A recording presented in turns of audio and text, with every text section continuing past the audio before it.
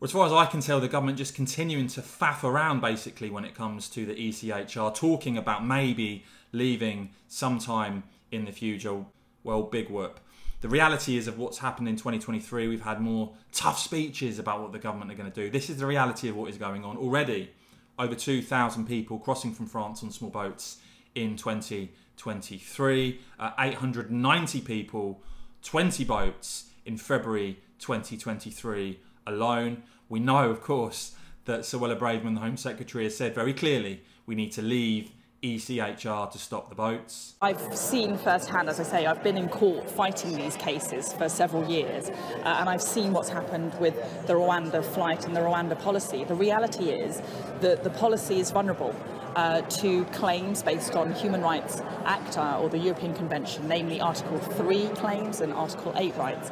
And we will simply not be able to remove in significant numbers those people coming across the channel illegally in risky circumstances unless we eliminate those kinds of claims against our actions. And that's why we do need to leave the European Convention on Human Rights. I just think it's crazy, isn't it, that you've got a Home Secretary who's openly said that, and yet the government's policy still going nowhere near that, apart from talking about, oh, well, we may do that in the future sometime. That's what the government are actually going to do. Well, we hear now that channel migrants could be barred from using the Human Rights Act as the government goes over its plans, and that those who enter the UK illegally could be barred from using the Human Rights Act under these proposed new laws being considered by the Home Secretary. Now, we know Braverman wants to take tough action on this, powers potentially to disapply the Human Rights Act in these cases. But look at that. It would still mean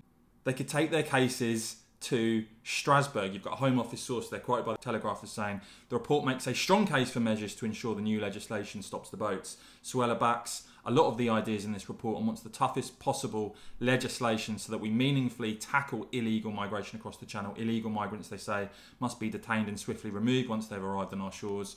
But under these proposals, you see here, Britain would remain in ECHR. This would all still be considered, these cases, by the European Court. Frankly, I don't think that's good enough.